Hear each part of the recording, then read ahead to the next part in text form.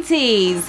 So get this, a college in China is teaching female students how to be perfect. And by perfect, they mean how to dress, pour tea, and sit just so. Well, I can teach you all of that in about 10 seconds. Dress how you like, sit whatever way is comfy, and get your bae to make your tea instead. There, I just saved you a ton of money on tuition. I'm Sharon Carpenter, your savage suffragette, and this is HQ Trivia, where what you know can win you dough. And we see you out there, players. Hello to the crew at Bucks Bar and Grill in Fredericksburg, Texas. Hi to Jeremy Driscoll, to Tim and Arlene in Albuquerque, and Thomas from Tacoma, Washington as well. Shout out to the US Coast Guard station in Isla Mirada. Stacey P, congrats on your new home.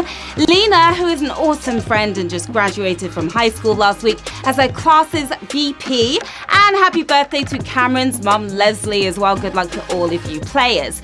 Now, the rules here are simple. I'm going to ask you a series of 8 questions. Yes, 8 this time. From easy to hard, you have 10 seconds to tap that answer. If you get it correct, you move on, answer all 8 right, and you win or split the cash. And you'd like an extra life, wouldn't you? You ask me all the time on Twitter. Well, find a friend who's not on HQ and get them to sign up using your code. It's that easy. Now, tonight we are giving away a confident $5,000. That's enough for some new outfits that you love, a month's supply of chai lattes, and a new chair to slouch on. But before you flaunt it, you've got to taunt it. Let's get to the quizzing. Here we go with Q1. Which of these vehicles is designed for snow-covered hills?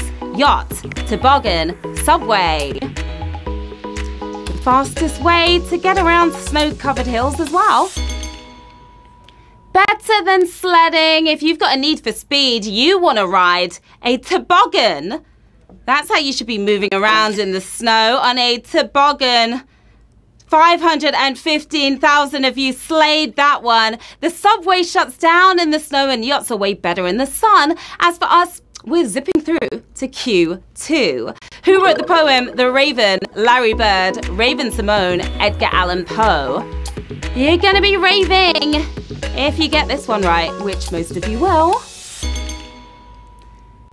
This lit question is for the birds, but not Larry Bird. He's more of a basketball guy.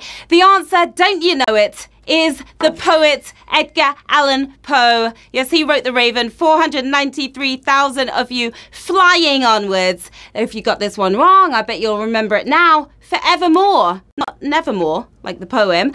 Now, do not forget to join us again at 9 p.m. Eastern tonight. Elmo will be here hosting with Scott. Cannot wait. Elmo believes in you, so maybe his good vibes will bring you a big win. You'll have to play to find out. Now back to this show and Q3. Which of these is an Italian fried dough snack resembling a donut? Tiramisu, zeppoli, braciole. They all sound tasty, but which one is a delicious donut type thing? If you fry it and supply it, then I'll try it, sure. Especially when it's a sweet treat like the zeppoli. Kind of like a beignet and a donut. Wow, look at that. 277,000 of you got that right with a sweet, sweet win, but we did lose around 200,000. That was a brutal question, sadly. Now, a braciole is wrapped in meat, soaked in the sauce. Tiramisu is a creamy, spongy dessert. Neither are fried, but they're just as terrific and calorific as well, so watch out. Q4, of these historical accessories, which is worn on a different body part than the other two? Steinkirk, buskin, cravat. Which one has its own body part to cling to? In this hot summer weather, we are trying to wear as little as possible. These boots were made for walking, and that's just what they'll do. Buskin. Buskin is what we're talking about here, and this was a savage question here on Q4. This is actually the halfway mark since we're doing 8 questions. We lost around 200,000 of you there. 67,489 of you are stepping on to the next round. It's a knee-high sandal boot popular in ancient Greece. It's now made a comeback as beachwear. So just watch out for those weird tan lines. Extra sunscreen you need for those. Q5. Which of these is the name of a real animal? Skink, scroot, skunk. And there are no typos there. Which one's the real animal? Not a skunk. Never thought I'd say this, but the skunk is cute, at least compared to a skink. Well, that one was kind of cute. It's probably photoshopped. Skink is your answer. 45,995 off. You nailed that one. The skink is a type of lizard that usually has short legs, not much of a neck, and occasionally a blue tongue as well. But looks on everything. The skink is friendly, and that's what counts. Q6. What rock and roll classic begins with the words, well, there's one for the money, two for the show. Is it Jailhouse Rock or Shook Up? Blue suede shoes. 3 to get ready.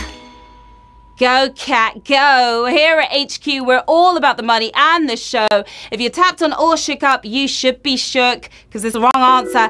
Blue suede shoes is what we were looking for. 19,333. If you got that right, just don't step on those blue suede shoes, all right? Don't step on them. The song was inspired by a bad boyfriend who treated his girlfriend as less important than his footwear. And they weren't even Yeezys.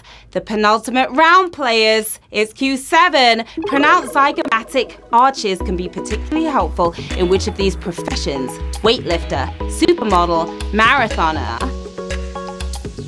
Zygomatic arches that are pronounced.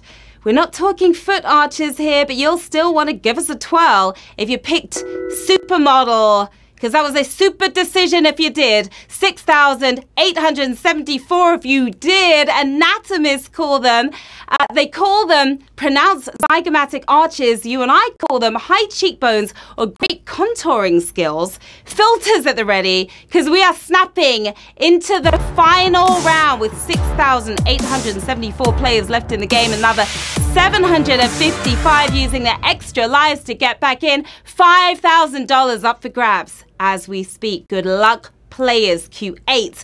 The video game giant Capcom gets its name from the portmanteau of what words? Captain Commander, caps your computers, capture competition. Get your thinking caps on for this. The maker of Mega Man and Street Fighter goes back to the 1980s when mergers between multiple Japanese firms took place. This name was picked to suggest a small package full of big gaming excitement. In other words, it caps your computer. That's your winning answer. We have 3,383 winners. You smashed it.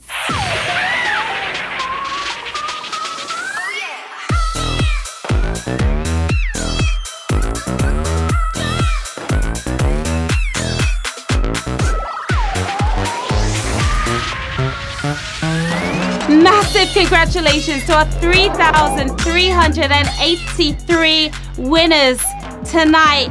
You survived the savage and you are taking home $1.48. We've got Zebra, we've got Filthy Lobo right there, we've got S. Bradley 926, Hurt Manser as well, and a bunch of other winners. What are you gonna do with all that cash? So much you could do with it. Maybe chow down on some Zeppelis, get some blue suede shoes, maybe some little mini doll ones. Go on a toboggan ride. I mean, there's a lot you can do with that money. Well done. That truly was an awesome game, HQTs. Thanks for hanging with me. You came, you played, you totally slayed. I'm Sharon Carpenter and you can hit me on the socials. Stop by, let me know how well you did tonight. I can't wait to find out. And come back in a few for our 9 p.m. Eastern show. Elmo is going to be here hosting, so do not miss it. Have a lovely night, everyone. And I'll see you soon. Bye.